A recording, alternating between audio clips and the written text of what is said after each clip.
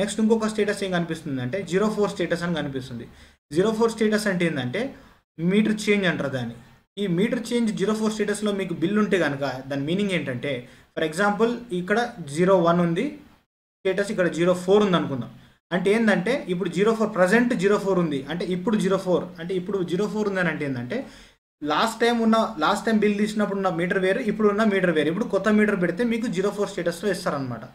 So ఈ 04 స్టేటస్లో మీకు బిల్ ఇచ్చినప్పుడు ఏమవుతుందనంటే పాత మీటర్ మీద ఉన్న రీడింగ్ ఎంత ఉందో మనకి ఉండొచ్చు, తెలియకపోవచ్చు. కానీ మోస్ట్ ఆఫ్ ద కేసెస్లో ఏంటంటే మనం 04 స్టేటస్లో మనకి యావరేజ్ బిల్ వస్తుంది అనమాట. మనం కాల్చిన యూనిట్స్కి కాకుండా మనకి లాస్ట్ 1 ఇయర్లో మనం వాడుకున్న యూనిట్స్లో నుంచి ఒక యావరేజ్ తీసుకొని దాంట్లో హైయెస్ట్ యావరేజ్ ఎంత వస్తుందో ఆ యావరేజ్ బిల్ అనేది మనకి ఇవ్వడం జరుగుతుందన్నమాట.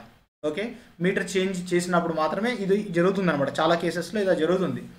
ఒకవేళ పాత మీటర్ మీద రీడింగ్ అవైలబుల్ ఉంటే అప్పుడు మీరు వాడుకునే యూనిట్స్కి యాస్టీస్గా వస్తుంది. ఎప్పుడైతే మనకు పాత మీటర్ అనేది డిస్ప్లే లేకపోవడం వలన ఇంకేదైనా కారణం చేతనో పాత మీటర్ని రీప్లేస్ చేస్తే కనుక మీకు యావరేజ్ బిల్ ఇవ్వబడుతుంది అనమాట. సో అప్పుడు మీకు బిల్ ఎక్కువ వచ్చిందని చెప్పి మీరు టెన్షన్ పడాల్సిన అవసరం లేదు. ఎందుకంటే లాస్ట్ పాత మీటర్ మీద రీడింగ్ అవైలబుల్ లేదు కాబట్టి, అది ఎక్కడ వరకు తిరిగిందని తెలియదు కాబట్టి మీకు యావరేజ్ బిల్ ఇవ్వడం జరుగుతుంది అనమాట. ఓకే, సో అప్పుడు మీ బిల్ ఎక్కువ వచ్చిందని చెప్పి మీరు బాధపడకూడదు. ఇంకోటి ఏంటంటే మీకు బిల్లు 03 స్టేటస్లో ఇస్తే అంటే డిస్కనెక్షన్లో లేకపోయినప్పటికీ 03 స్టేటస్లో మీకు బిల్లు ఉంటే కనుక వెంటనే కన్సర్న్ ఏఈ ఆఫీస్కి వెళ్ళి మీరు అది చూపిస్తే ఆ బిల్లు డిలీట్ చేసి రెక్టిఫై చేయడం జరుగుతుంది. లేకపోతే ఇప్పుడు 03లో కొడితే ఏంటంటే ఈ మంత్ మీకు రీడింగ్ తీయడం అనమాట.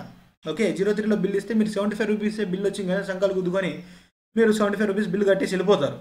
కానీ నెక్స్ట్ మంత్కి మీకు బిల్లు నార్మల్ స్టేటస్లో ఇస్తే ఏమవుతుందంటే ఈ 2 మంత్స్ రీడింగ్ ఒకటేసారి పడి మీకు చాలా హెవీగా బిల్ అమౌంట్ వస్తుంది. సో అందుకని ఒకసారి మీరు స్టేటస్ చూసుకోండి, 01లో ఇచ్చాడా 03లో ఇచ్చిండా. 03లో ఇస్తే వెంటనే వెళ్ళి కన్సర్న్ ఏఈ ఆఫీస్లో కలిస్తే వాళ్ళు ఏదైనా మీకు సొల్యూషన్ చేస్తారనమాట. ఇది 04 స్టేటస్ అనమాట, మీటర్ చేంజ్ స్టేటస్ అంటారు. ఇంకొకటి కామన్గా మనకు అనిపించే స్టేటస్ 05 అనమాట. దీని మీనింగ్ ఏంటంటే door lock. Suppose metre reader మీకు బిల్ ఇవ్వడానికి మీ ఇంటికి వస్తే ఇంట్లో ఎవరు లేరు, మీటర్ అతనికి అందుబాటులో లేదు. ఫర్ ఎగ్జాంపుల్ మీటర్ని స్కాన్ చేయడానికో రీడింగ్ చేయడానికో అతనికి అందుబాటులో లేకపోతే ఈ 05 స్టేటస్లో ఇస్తారనమాట. డోర్ లాక్ స్టేటస్లో ఇస్తే ఏంటంటే మీకు మళ్ళీ యావరేజ్ బిల్ ఇవ్వబడుతుంది. లాస్ట్ 1 ఇయర్ బిల్లుని కంపేర్ చేసేసి మీకు యావరేజ్గా ఎంత వస్తుందో అన్ని యూనిట్స్కి బిల్ చేసి మీకు ఇస్తారనమాట. ఈ బిల్ అమౌంట్ మీరు పేమెంట్ చేసేసుకోవచ్చు. నెక్స్ట్ మంత్ ఎప్పుడైతే మీరు అవైలబుల్ ఉన్నప్పుడు బిల్లు తీస్తారో ఈ అమౌంట్ మైనస్ అయిపోయి అంటే ఈ మంత్లో మీరు కట్టిన అమౌంట్ మైనస్ అయిపోయి ఆటోమేటిక్ అడ్జస్ట్మెంట్ అయిపోతుంది అనమాట. మీరు 05 స్టేటస్లో మీకు బిల్ ఇస్తే కూడా మీరు టెన్షన్ పడాల్సిన అవసరం లేదు. మళ్ళీ మీరు వెళ్ళి ఆ ఆఫీస్లో ఎవరిని అడగాల్సిన అవసరం లేదు. అది ఎట్టి పరిస్థితుల్లో బిల్లు తగ్గే అవకాశం ఉండదు. ఎందుకనంటే ఆటోమేటిక్గా బిల్ అనేది అడ్జస్ట్మెంట్ అయ్యే వస్తుంది అనమాట మనకి 05 స్టేటస్లో. కానీ 03 స్టేటస్లో ఇస్తే మాత్రం మీకు బిల్ అడ్జస్ట్మెంట్ అవ్వదు అనమాట. సో వెంటనే మీరు ఏ ఆఫీస్లో వెళ్ళి కన్సల్ట్ చేస్తే వాళ్ళు ఏదైనా సొల్యూషన్ చేయడానికి ఛాన్స్ ఉంటుంది అనమాట. ఇది 05 స్టేటస్. ఇవి మనకు సాధారణంగా కనిపించే స్టేటస్. ఇవి కాకుండా మనకి ఇంకా 2 స్టేటస్లు ఉంటాయి అనమాట. ఒకటి 02 అని అంటారు, ఇంకోటి 11 స్టేటస్ అంటారు, ఇంకోటి 09 అని కూడా అంటారు.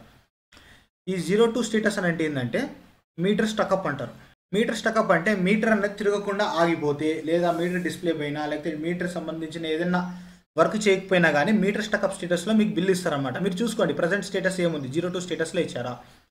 02 స్టేటస్లో ఇస్తే ఏమవుతుందంటే మీకు మళ్ళీ యావరేజ్ బిల్ వస్తుంది అనమాట. ఓకే, మీ 1 ఇయర్ బిల్ కంపేర్ చేసుకుంటే యావరేజ్ బిల్ ఇస్తారనమాట. ఈ 02 స్టేటస్ ఇస్తే ఏంటంటే మనకి మీటర్ అనేది రీప్లేస్మెంట్ అవుతుంది అనమాట. నెక్స్ట్ మంత్ బిల్లింగ్ చేసేలోపు మీకు మీటర్ రీప్లేస్మెంట్ అవుతుంది 100% ఫ్రీ ఆఫ్ కాస్ట్. ఇది గుర్తుపెట్టుకోండి, metre replaced free of cost. కానీ కొంతమంది ఏం చేస్తారంటే డిపార్ట్మెంట్ స్టాఫ్ కానీ వాళ్ళు కొంతమంది కన్జ్యూమర్కి అవేర్నెస్ లేదని చెప్పేసి దీనికి కూడా డబ్బులు డిమాండ్ చేస్తారు. మీరు తెలుసుకోవాల్సిన మీ రైట్ ఏంటంటే 02 స్టేటస్లో కనుక బిల్ ఇస్తే మీరు మీటర్ అనేది ఫ్రీ ఆఫ్ కాస్ట్ రీప్లేస్మెంట్ చేసుకోవచ్చు. ఎవరికి డబ్బులు ఇవ్వాల్సిన అవసరం లేదు.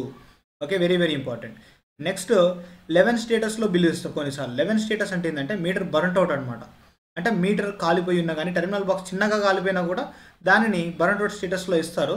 దాన్ని కూడా మీటర్ రీప్లేస్ చేసుకోవాలి, కానీ not for free of cost. Metre కాలిపోతే కనుక మీరు డీడీ పే చేయాలి. 1300 రూపాయలు డీడీ పే చేస్తే మీకు మీటర్ అనేది రీప్లేస్మెంట్ చేస్తారు. డీడీ ఎవరి పేరు మీద పే చేయాలంటే ఆ డిపార్ట్మెంట్ పేరు మీద యూటిలిటీ TSSPDCL పేరు పైన పే చేస్తే కన్సర్న్ ఏఈ ఆఫీస్లో డీడీ హ్యాండ్ ఓవర్ చేస్తే వాళ్ళు మీటర్ అనేది మీకు రీప్లేస్మెంట్ చేస్తారనమాట.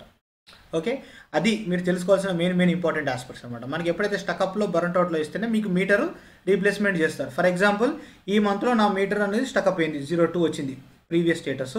నెక్స్ట్ మంత్ వచ్చి బిల్లు తీసుకునేటప్పుడు కొత్త మీటర్ కదా అప్పుడు 04 స్టేటస్. అప్పుడు మీకు స్టేటస్ ఈ విధంగా ఉంటుందన్నమాట. ఫర్ ఎగ్జాంపుల్ ఈ మంత్ నాకు స్టక్అప్ అయింది అంటే లాస్ట్ మంత్ బాగానే ఉంది కాబట్టి మీటర్ 01, ఇక్కడ స్టేటస్ ప్రజెంట్ స్టేటస్ 02, ఈ విధంగా మనకు కనిపిస్తుంది అన్నమాట. ఇట్లా మీరు చూసుకోవచ్చు అనమాట. ఓకే, ఇది స్టేటస్ సంబంధించింది అనమాట. ఇప్పుడు 09 స్టేటస్ అంటే ఏంటంటే దాన్ని ఏమంటారంటే నిల్ కన్జంప్షన్ అంటారన్నమాట. అంటే మీరు ఏం వాడకపోతే నిల్ కన్జంప్షన్ స్టేటస్లో ఇస్తారు. ఇది ఇచ్చినా కూడా మీరు వాడినప్పటికీ కూడా ఈ స్టేటస్లో మీకు బిల్ ఇస్తే కనుక వెంటనే మీరు కన్సర్న్ ఏ ఆఫీస్కి వెళ్ళాలి. దీనివల్ల కూడా మళ్ళీ మీకు నెక్స్ట్ మంత్ మొత్తం బిల్లు తీస్తే టోటల్ బిల్లు అనేది టోటల్ యూనిట్స్కి మీకు బిల్ అయిపోయి మీకు రీడింగ్ ఎక్కువ అయిపోవడం వల్ల మీకు ఆటోమేటిక్గా బిల్ ఎక్కువ వస్తుంది అనమాట. సో మీరు కన్సల్ట్ ఏ ఆఫీస్కి అప్పుడు వెళ్ళి కన్సల్ట్ చేస్తే మంచిది అనమాట. ఓకే, నెక్స్ట్ ఇప్పుడు ఎనర్జీ ఛార్జెస్. ఇప్పుడు ఇది చూద్దాం. ఎనర్జీ ఛార్జెస్ అని ఉంది కదా, we will see about energy charges.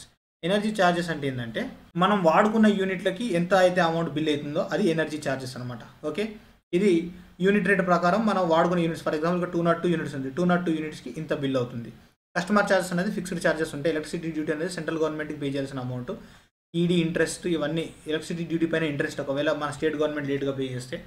Next additional charges అంటే ఏంటంటే మీరు లాస్ట్ మంత్ కనుక మీరు బిల్ లేట్గా కడితే అడిషనల్ ఛార్జెస్ పడుతుంది. ఏసీడీ సర్చార్జ్ అనేది ఇది కమర్షియల్ కన్జ్యూమర్స్కి కొన్నిసార్లు వస్తే కొన్నిసార్లు రాదు. ఇది ఇంట్ ఆన్ ఎస్డీ అంటే మనము మీటర్ తీసుకునేటప్పుడు సెక్యూరిటీ డిపాజిట్ కూడా మనం డిపార్ట్మెంట్కి పే చేస్తాం అనమాట. ఆ సెక్యూరిటీ డిపాజిట్ మీద మీకు బ్యాంక్ రేట్ మీద ఇంట్రెస్ట్ వస్తుంది అనమాట. అది ఎవ్రీ ఫైనాన్షియల్ ఇయర్లో 1 or 2 times సమ్ టైమ్స్ అది మీ కరెంట్ బిల్లో ఇక్కడ ఇస్తారనమాట. సో ఆ అమౌంట్ని మీ క్రెడిట్ ఇస్తారు కాబట్టి మీ కరెంట్ బిల్లోకించి అమౌంట్ మైనస్ అవుతుంది. అది కూడా మీకు సాధారణంగా మే మంత్లో కనిపిస్తుంది, మే జూన్ మంత్లో మీకు ఇంట్రెస్ట్ ఆన్ ఎస్డీ కనిపిస్తుంది అనమాట. అదంతా పోను ఫైనల్గా వచ్చేది మీకు బిల్ అమౌంట్ అనమాట. ఇది మీ bill amount. Loss are gain అంటే ఏంటంటే జస్ట్ రౌండ్ ఆఫ్ చేయడానికి కోసం, ఎందుకంటే ఇది 0.22 అంటే 0.22 పైసా మనం పే చేయలేం కాబట్టి దాన్ని రౌండ్ ఆఫ్ చేస్తారనమాట. రౌండ్ ఆఫ్ చేసిన అమౌంట్ అనమాట. నెక్స్ట్ ఏరియర్స్ అనమాట. అంటే మీ పాత బకాయిలు ఏమైనా ఉంటే, డ్యూస్ ఏమైనా ఉంటే యాజ్ ఆన్ 31/3/2019 అంటే లాస్ట్ ఫైనాన్షియల్ ఇయర్లో ఏమైనా ఉందా లేదు, ఆఫ్టర్ 1/4/2019 అంటే ప్రజెంట్ ఫైనాన్షియల్ ఇయర్లో మీరు ఏమైనా డ్యూస్ పెట్టారా, 0 ఉంటే ఉంటుంది. టోటల్ అమౌంట్ అనేది మీరు అన్ని అమౌంట్స్ యొక్క ప్లస్ అయ్యి మీకు ఇక్కడ వచ్చేస్తుంది అనమాట. ఏసీడీ డ్యూ అనేది కమర్షియల్ కన్జ్యూమర్స్కి వస్తుంది, అది మన డొమెస్టిక్ కాబట్టి ఇక్కడ ఏం లేదు. టోటల్ డ్యూ ఇది అనమాట. సో టోటల్ మీరు పే చేయాల్సిన అమౌంట్ ఇది. డ్యూ డేట్ ఇది, ఈ డేట్ లోపల కనుక కట్టకపోతే మళ్ళీ మీకు నెక్స్ట్ మంత్ బిల్లు ఇది అడిషనల్ ఛార్జెస్ అనేది వస్తుంది అనమాట. ఇక్కడ లాస్ట్ పే డేట్, మీరు లాస్ట్ ఎప్పుడు కరెంట్ బిల్లు కట్టారు అనే డేట్ కూడా ఇక్కడ వస్తుంది అనమాట. ఓకే, మళ్ళీ కన్సర్న్ ఏఓ యొక్క సెల్ నెంబర్ అనేది ఇస్తారు, ఇవ్వాలి. ఇక్కడ ఏదో ప్రింటింగ్ మిస్టేక్ రాలేదనుకుంటా. ఆ కన్సర్న్ ఏఈ పైన ఏడీ ఉంటారు కదా, ఆ ఏడీ యొక్క ఫోన్ నెంబర్ ఇది అనమాట. ఇక్కడ ఇది సబ్సిడియరీ యూనిట్, ఇదంతా మనకు అవసరం లేదు. సో మనకి మెయిన్ ఆస్పెక్ట్స్ అవసరమేది ఇవే అనమాట. ఫర్ ఎగ్జాంపుల్ ఇక్కడ కూడా చూస్తే మీకు సేమ్ టు సేమ్ ఇవే ఉంటాయి అనమాట. ఇక్కడ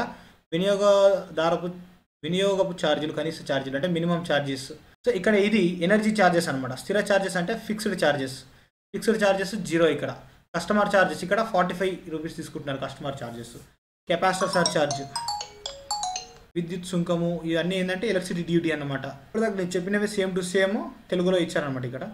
ఇక్కడ మార్చ్ 31 వరకు బకాయిలు, ఏప్రిల్ 1 నుంచి బకాయిలు, ఏమైనా డ్యూస్ ఉంటే అవి అవన్నీ ఇంక్లూడ్ అయిపోయి. సో ఇగో ఈ మంత్ బిల్లు ఇంత, వీళ్ళది ఏప్రిల్ 1 తర్వాత 465 రూపీస్ పే చేయలేదు, టోటల్ బకాయిలు ఇంత అనమాట. 2 అమౌంట్ కలుపుకొని ఇక్కడ వచ్చిందనమాట.